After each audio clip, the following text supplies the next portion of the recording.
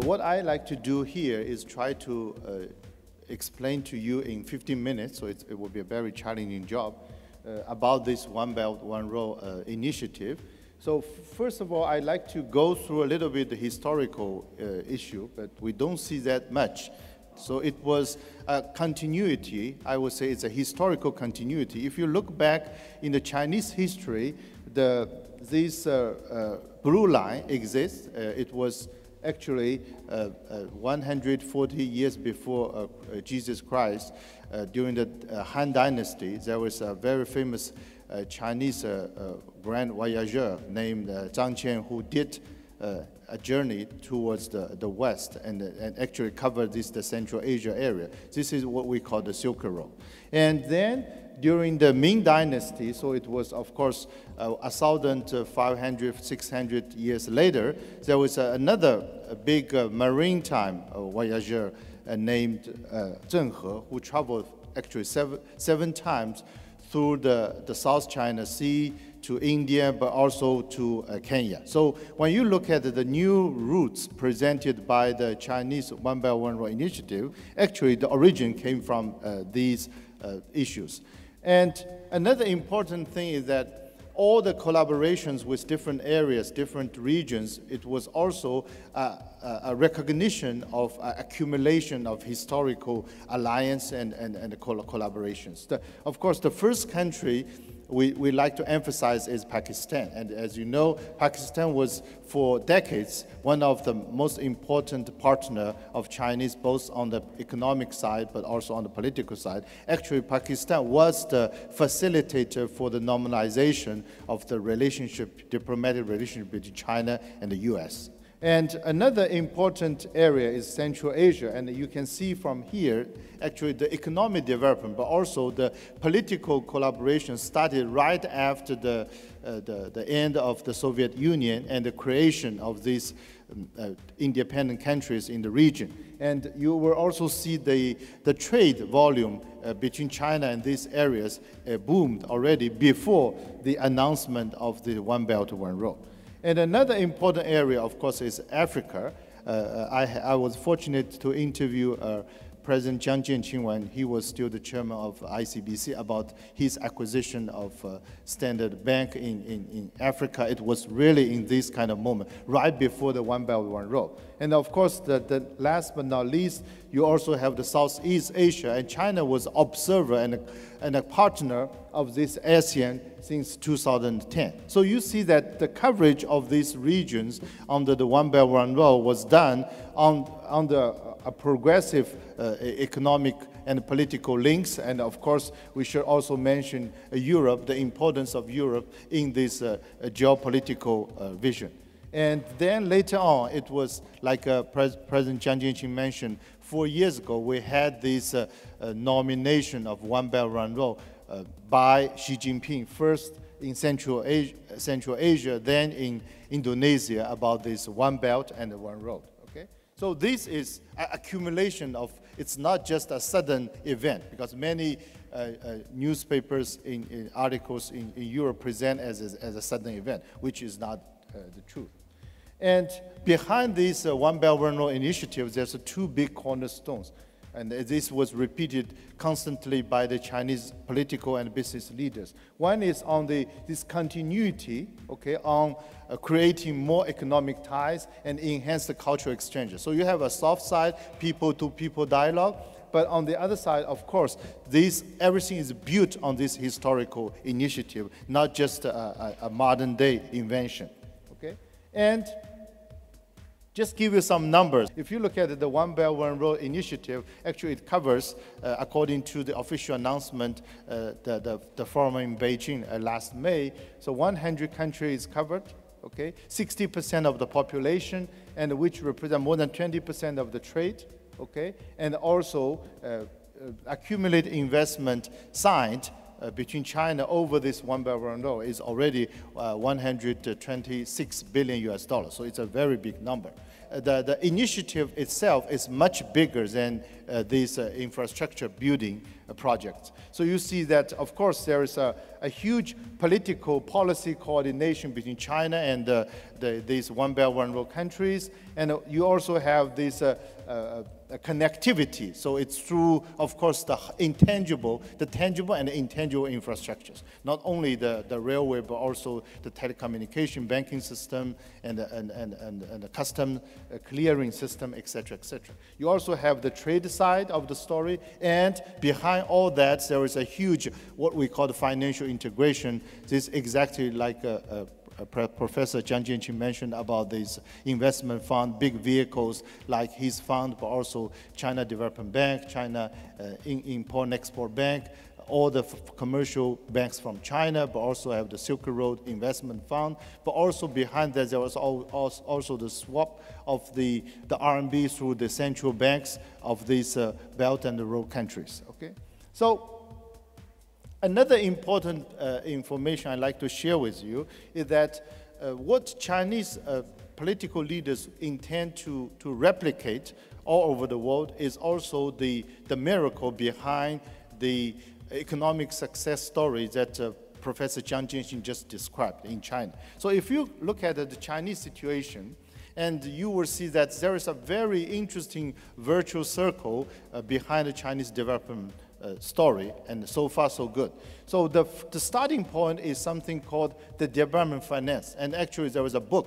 I really invite you to buy it, and it's in English, written by someone called Chen Yuan, who was the chairman of CDB, China Development Bank. And he wrote a book on the development finance, and actually this is the core of the Chinese development, which means there is a public-private collaboration, and then the bank and the government will provide the market, build the market beforehand, and first of all, on the infrastructure side. So you go down, so you have the infrastructure, and in Chinese there is a proverb saying that to get rich, build a road first. So for each province and cities and counties, the first thing they want to improve is the infrastructure. Once the infrastructure is built, and then of course this will create much more frequent and low-cost business exchanges between the poor region and the connected region. So that will boom up the consumptions in China. And once you have more consumptions from the area, of course this will facilitate the trade. And all that will bring more value to the infrastructure and the land actually you worked on at the origin. And these land and infrastructure, they become a financially viable project, and then they can become the collateral for a next wave of development. So this is a Chinese economic development model, okay? And they want to replicate that now to the Central Asia, to Africa, also to Central and Eastern Europe. And so if you look at the Belt and Road Initiative, exactly in the same way, they start with the financing. Now we see a lot of banks and also funds are coming. They were in the first wave of investment will be made into the infrastructure. And once you have the infrastructure, you will boom the local employment and create, of course, the consumption in the local economy, and which will create a lot of trade opportunities, again, not only for Chinese companies, but for everybody. Once you have the trade, this will create more value to the real estate, the properties where the infrastructure takes place. And then these will provide more collateral assets towards the next wave of financing. And then you go into a virtuous circle into these underdeveloped areas, okay?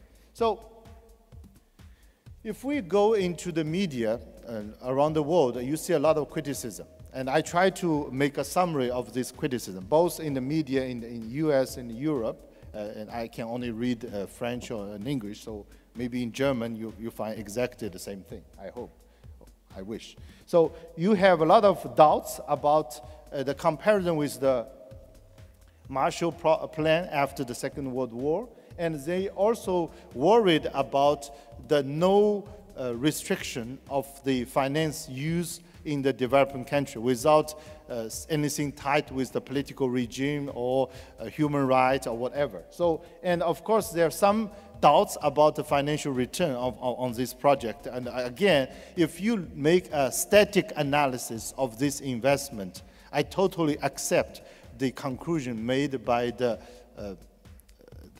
German or the European newspapers. However, if you take a dynamic view, and if you make your analysis based on the Chinese past experience, maybe your story is a little bit obsolete. If you make that static analysis, nobody should have invested anything in China, and we shouldn't have seen such a miracle in China. So everything is about the chicken and the egg.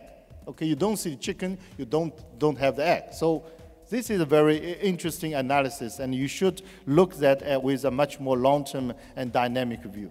And the second area is in the local media, especially in Pakistan, in Sri Lanka, but also in African media, talking about the corruption in the local environment, and also the debt. Recently, we saw some articles about the railway project in Laos or the railway project in Kenya. There's some doubts about that. And of course, if the investment will help change the poverty situation in the country, or it will exacerbate the poverty issue. And there's also the protection of the environment concerns, and of course some racism, but this is minor, and of course money laundering, but this is also minor. The other issues, I think it's relatively minor, but there are a lot of concerns about the corruption and the poverty issue in the country. So what I'd like to share with you a little bit with some stories.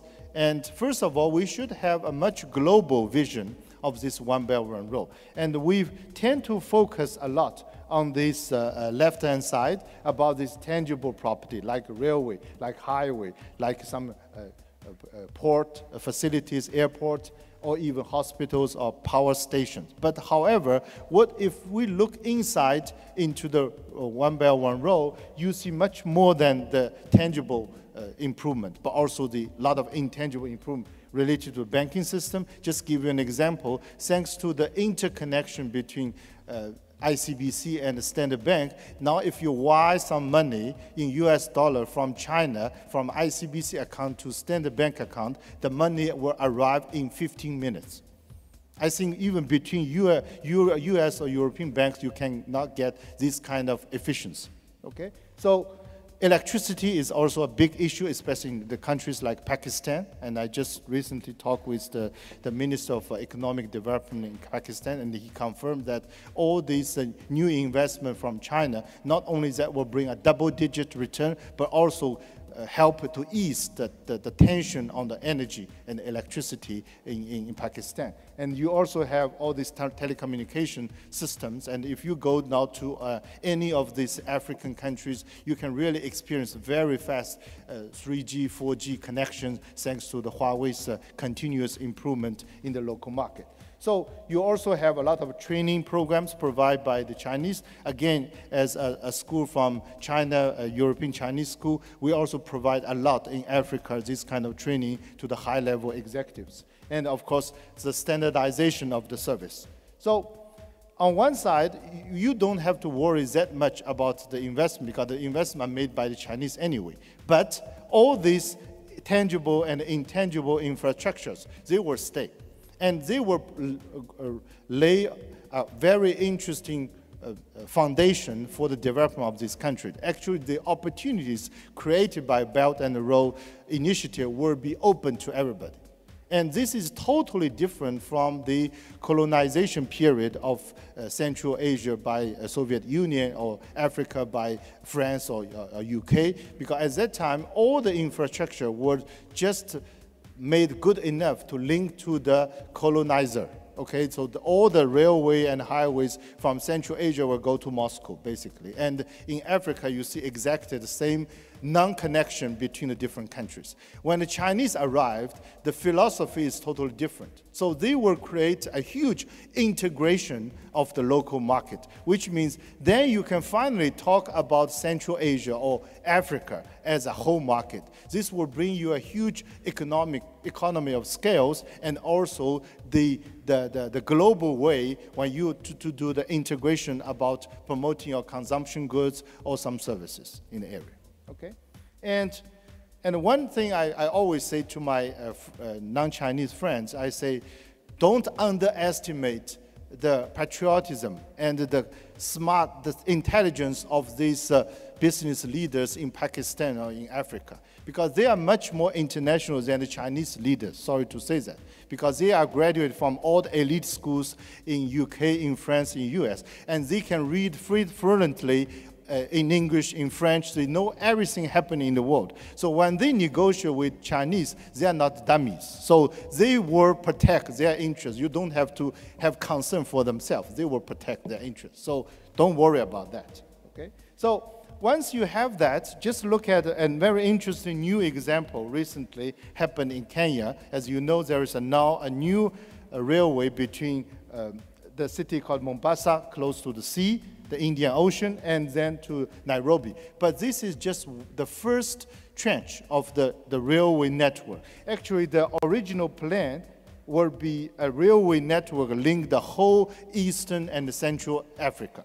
And again, if you compare before and after, the infrastructure will totally change the scenery of this region, because this region will finally become integrated. And for the different companies, and when I talk with the company, US company like FedEx, recently we invited the boss of FedEx on campus in Shanghai, and he gave a very interesting talk about how they rely on the One Belt One Road to build the world-class logistic network now in Africa. They are investing like a hell to build a lot of logistic centers, because they know that with all these roads, this will boom for their business. And recently I was also in France talking with the Unilever CEO for Africa. He's a French, and he also mentioned that although they are in Africa for more than 100 years, now they are waiting the Chinese One Belt One Road construction to bring the market together. So they will really enjoy finally